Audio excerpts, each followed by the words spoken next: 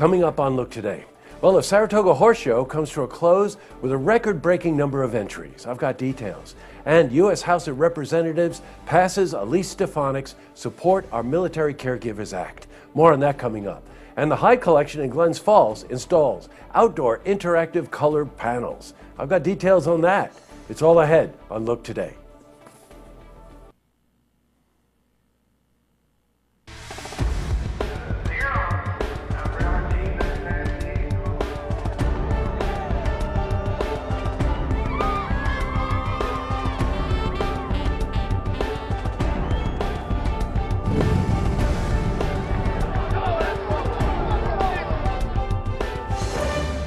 Welcome everyone, I'm Jay Hood Jackson and this is Look Today. In tonight's program, I sit down with Bridget Connolly. She's the event committee chair for the Warrensburg Chamber of Commerce. She's here to talk about their upcoming golf tournament, which is happening on June 5th. I also sit down with historians, Hollis Palmer and Sandra Graff, and they're here to talk about an upcoming historical tour of Saratoga and his new book, which is called Saratoga 1858. Plus, we've got your weather for the Tri-North counties. But first, we've got these headline stories. Well, in our lead story, in the final week of the Saratoga Horse Show, the event showcased around 400 horses. The show was held at the Auto Grounds on the north side of Union Avenue. Well, we spoke to Peggy Lynch. She's a sponsor and media coordinator for the Saratoga Springs Horse Show. Capital Fund of Saratoga has taken it over. In the last 4 years, they've raised approximately $200,000, which we donate to charities in the Saratoga County area.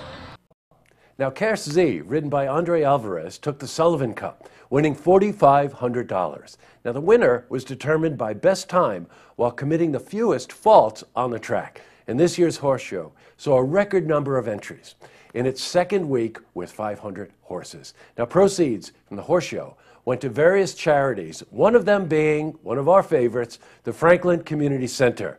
We spoke to Jamie Williams, who's the director of the organization. Here, we try to send all of our staff. This is our third team that we've sent over to volunteer at the horse show. It's important. It's important for us to give back, and it's important for us to support the horse show. They do a lot for our community. It's not just about the people riding around on the horses. It's not about the awards and everything. There's a lot more that goes to it. The money raised supports local pantries in our area. Go, Jamie.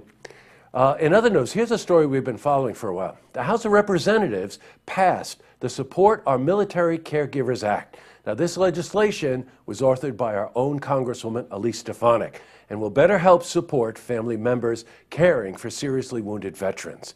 Elise Stefanik spoke on the floor. I was proud to introduce this legislation last November. Military caregivers are loved ones who selflessly care for our nation's heroes behind the scenes to enhance their everyday lives. Thankfully, the Family Caregiver Program implemented in 2011 was designed to ensure caregivers were not forgotten. My bill would guarantee that those who dedicate their lives as caregivers receive the support they so desperately need and they so desperately deserve. Congratulations, Congressman. All right, switching from news to weather. Well, today saw mostly overcast skies. A little sunshine throughout the day, but not much. Let's see how the rest of the week is shaping up. For a more detailed look at our weather, we're going to head to the Glens Falls Weather Center for a look at your first forecast.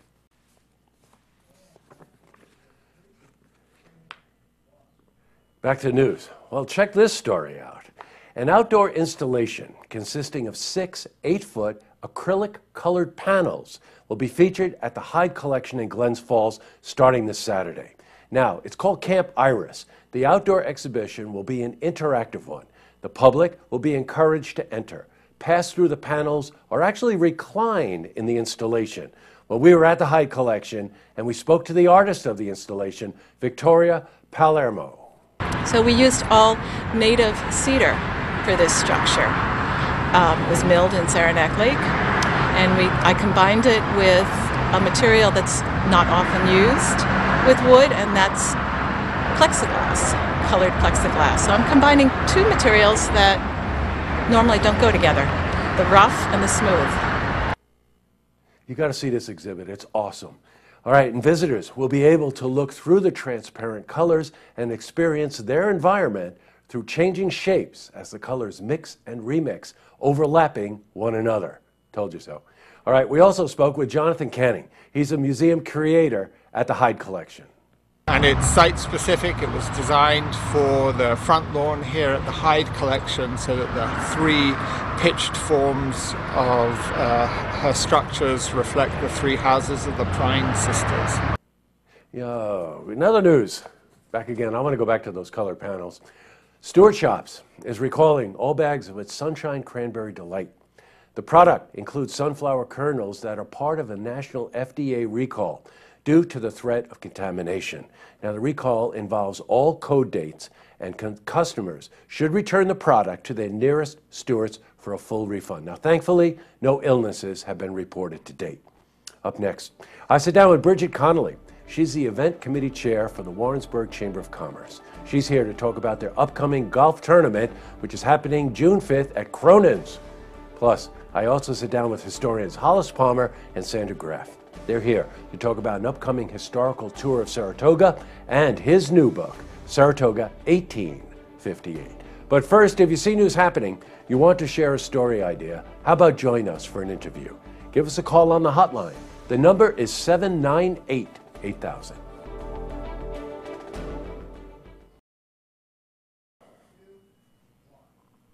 Well, that's all the time we have for this edition of Look Today. Well, I got a couple of lookouts tonight.